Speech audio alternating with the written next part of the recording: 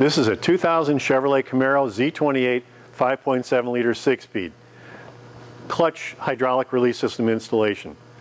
The slave cylinder is a concentric slave cylinder, meaning it mounts on the front of the transmission.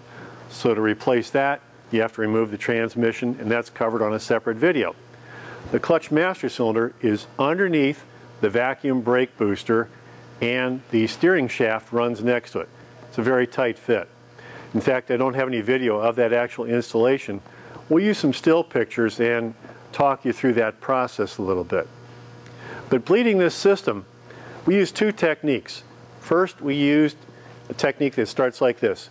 Open bleed screw, push pedal down, close bleed screw, pedal comes up, open bleed screw, push the pedal down, close the bleed screw, pedal up. Now that sounds like traditional brake bleeding, but we start with the bleed screw open, then push the pedal down rather than pushing the pedal down and then opening the bleed screw. It creates a better flushing technique through the system. But to finish it off and get a crisp pedal, we used vacuum bleeding on the top of the reservoir. So let's take a look at how we install and bleed the clutch on a 2000 Chevrolet Camaro 5.7 liter. The master cylinder mounts to the firewall with 2 bolts. There's also a clip at the top of the push rod where it attaches to the clutch pedal arm. Now you can remove it underneath the brake booster. It is kind of tight, so be patient, but remove the entire assembly. After you tap out the roll pin from the old master cylinder, you can take the line, clean it if necessary, insert the new seal on the line. You can only use brake fluid as a lubricant. Don't put any grease or motor oil on that fitting. Insert that fitting into the master cylinder, tap the roll pin into position. Now this assembly can be inserted back into the hole underneath the brake booster. It's a little bit of a snug fit, so be patient. Now it bolts back up to the pedal cluster assembly, and there's a clip again for the push rod on the pedal arm. And here's a couple pictures of the master cylinder in place underneath the brake booster, and it is a pretty tight fit. Underneath the car, you can remove the plug from the slave cylinder, insert the line, push the line in, and you should hear an audible click, and you'll feel the line lock in. You can push the line in just a little bit, give it a little tug, and you'll feel that it's securely locked in position. Alright, it's time to bleed the hydraulic system. Let me set this up. The system is completely connected. The reservoir has been filled up with fresh brake fluid, and Tim is underneath. Now we're doing this on the ground with the front end raised on jack stands, and I have to have the door open for this procedure. This is going to be kind of a variation on brake bleeding, but we're going to change the sequence. We're going to start with an open bleed screw and then push the clutch pedal. So Tim's underneath. Tim, open the bleed screw. Now I'm going to push the clutch pedal, and it'll take a couple tries for the fluid to start to come out down there, but as soon as I get to the floor, I'll tell Tim to close the bleed screw. Then the pedal will come up, and we'll repeat the process. So open bleed screw, pedal goes down, close bleed screw, close. Pedal comes up, open, down, close,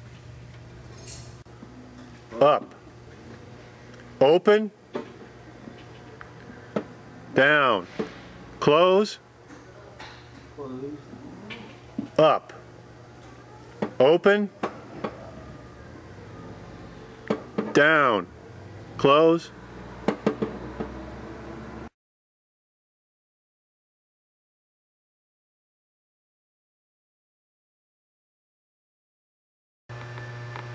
Now here's the vacuum bleeding setup that we used to bleed the Camaro. On the end of the hose, this time I put a little cone-shaped adapter that goes down into the port where the fluid goes into the master cylinder. Got a catch bottle there, and I'm just going to apply vacuum to it. Apply the vacuum up maybe 15 inches or so, and then just let it sit there, and it pulls the bubbles out that are in the top of the system.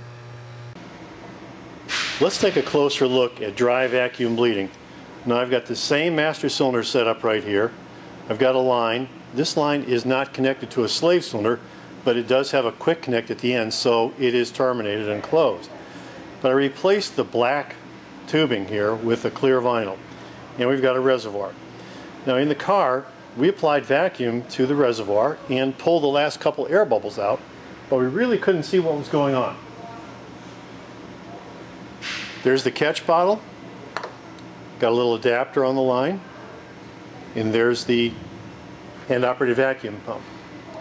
All I'm going to do is insert the adapter in the reservoir at the port right there. I'm going to apply vacuum, but watch for bubbles right here. A little bit of vacuum, and we start to get a string of bubbles. That small transfer port there for the pressure side seal, it's really small. The bubbles just can't flow through there all by themselves. That's about 4 inches of mercury, and it's still pulling bubbles through that system.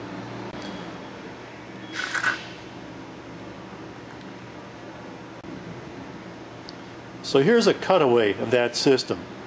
There are 2 ports in here. The rear port is much larger. That's the compensating port. It feeds the back chamber. There's a seal back here, and then the actual pressure seal is up here.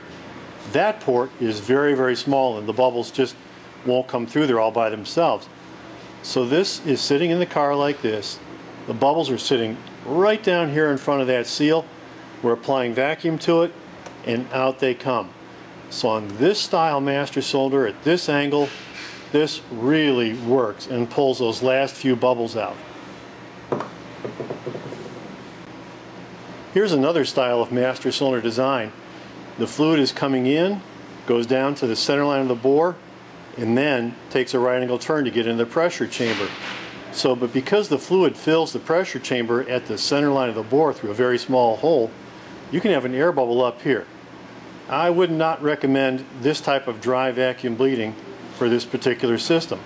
And frequently, as in the Rangers, these are mounted at an angle, so now the bubble's way up here, and this technique just won't pull the bubble out like that. But in this case, for this system, mounted at this angle, with the bubble sitting right up there, applying vacuum here, very easily pull those bubbles out, and you can see them through the clear tubing.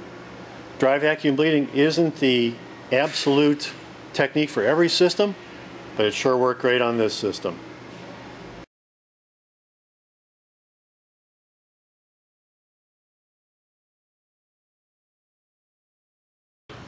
I took a second look at this and wanted to see just how far bled is this little closed master cylinder line system.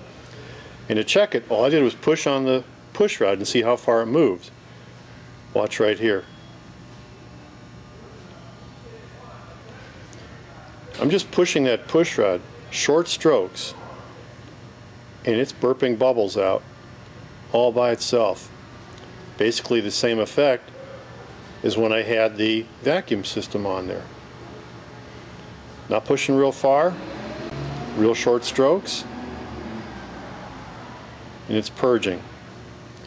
Every air bubble that goes out, replaced by fluid.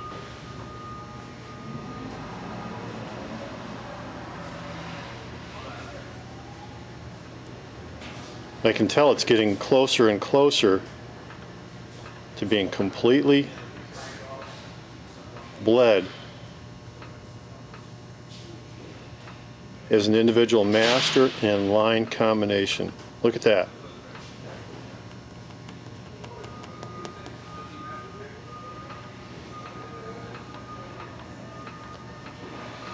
Remember how close that seal is to that port?